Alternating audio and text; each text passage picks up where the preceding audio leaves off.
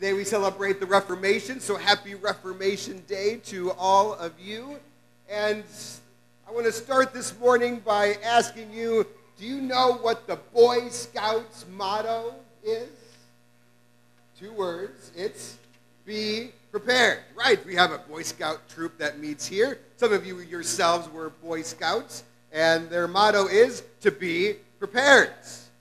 It was once said that there was a man who asked maybe a pretty obvious question to one of the scout leaders when he said, be prepared. Prepared for what? And Robert Baden-Powell, the founder of Scouting, answered, why be prepared for any old thing? Good advice, of course. We are to be prepared for anything and everything.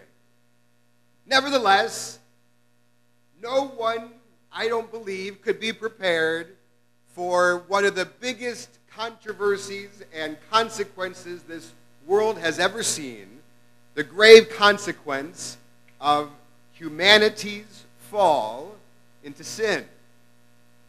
And equally as unexpected, no one could possibly expect how the Lord, how our God would overcome all of those consequences. We don't expect the way that God did it. The seed of a woman would crush the head of the serpent while himself being fatally bruised. Who would have foreseen that? That God would kill the firstborn of Egypt and then take the Red Sea and part it in two for the Israelites to walk on dry ground? Never saw that coming. That one prophet would see the little town of Bethlehem to produce a Savior.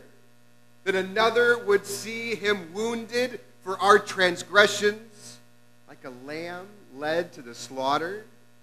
And finally, there would be a guy crying from the wilderness, wearing camel's hair and eating locusts, and would tell us all that we need to be prepared.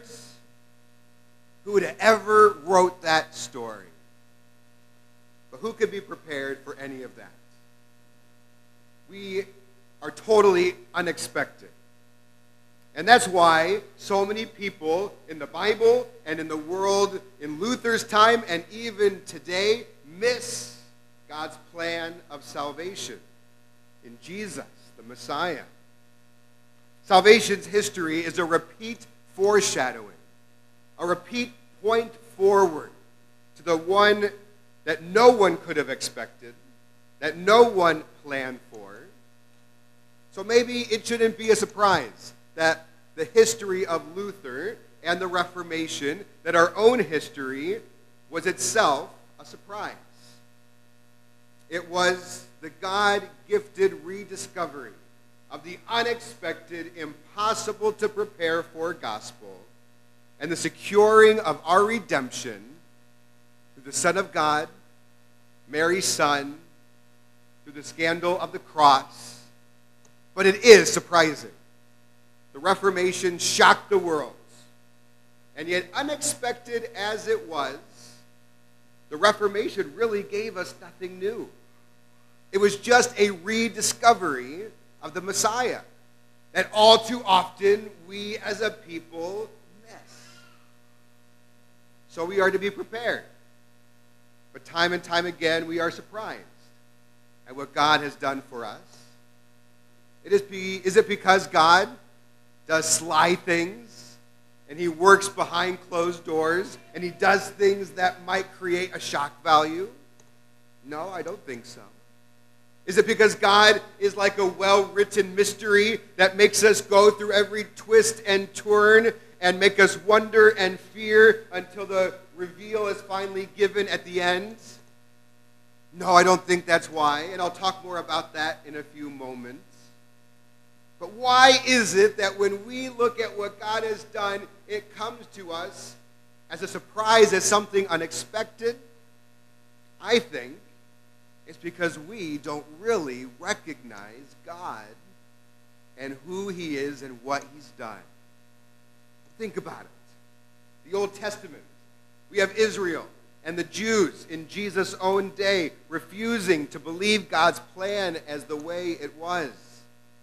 We have the Israelites in the wilderness who say, I detest this miserable food, even though God promised to provide for them time and time again, to lead them to a land filled with milk and honey. We have the Pharisees in Jesus' time who didn't believe John the Baptist when they said, we will not accept the strange Baptist message, even though John was foretold in the Bible well before, and the Pharisees knew the Bible oh so well.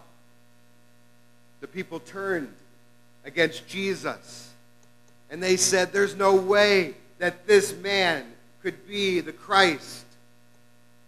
Time and time again, the world of God in the Bible couldn't recognize when God was at work. The refusing to believe world, the refusing to believe nature in us all want to call the shots.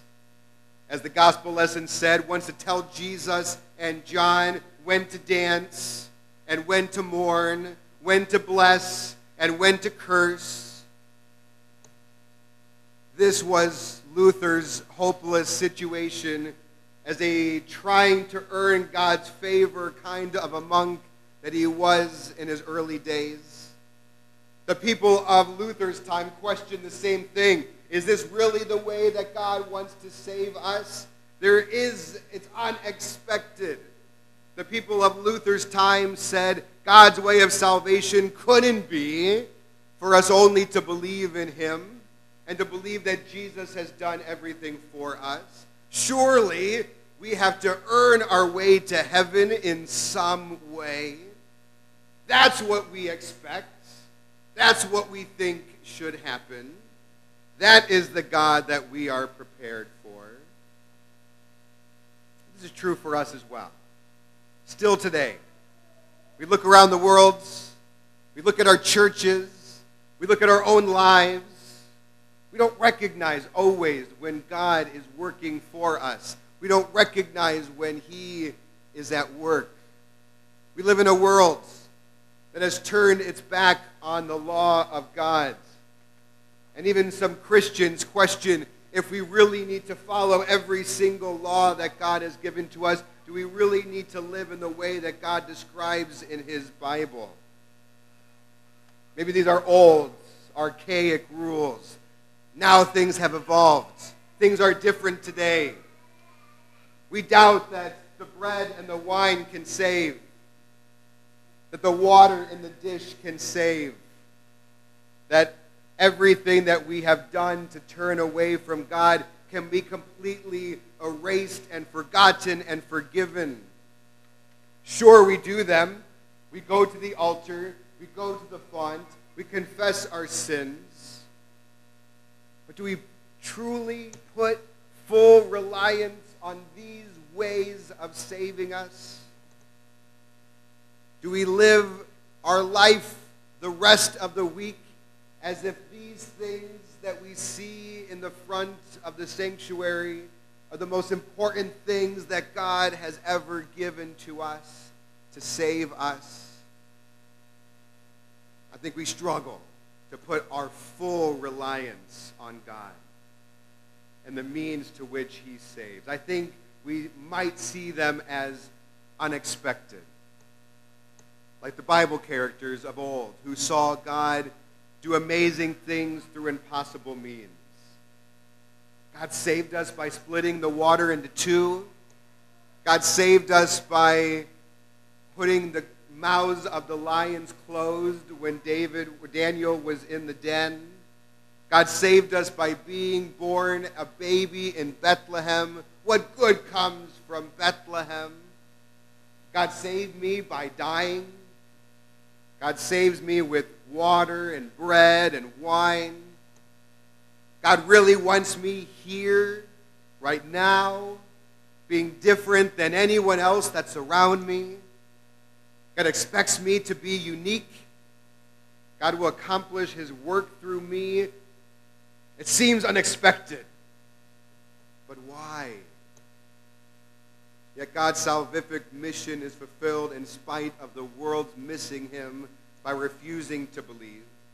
In spite of our old nature refusal to see God in the way that he comes to us.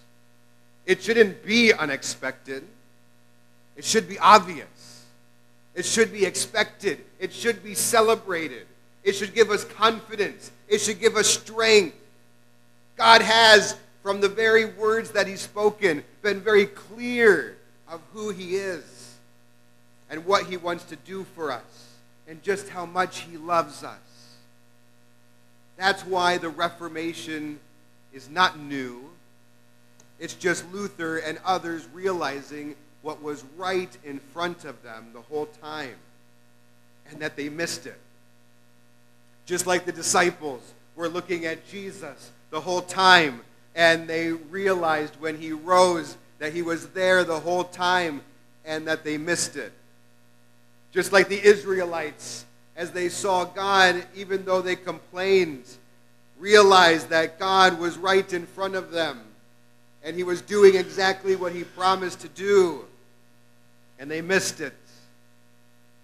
Just like you all need to realize what's right in front of you, that God is doing exactly what he promised to do through you, and that sometimes we miss it. Good way. Sure, it was undeserved, but Christ saved us anyway. The Reformation was all about reminding the world of the saving nature of Jesus, that he would pay for all our sins on Calvary's cross, that we are forgiven. Amazing? Yes. Unexpected?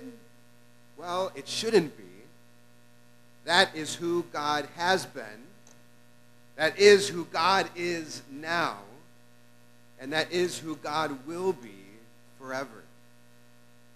We are thankful that God has revealed us in oh so many ways, and we ask his blessing upon us as he continues to work in us every single day of our lives. In Jesus' name, amen.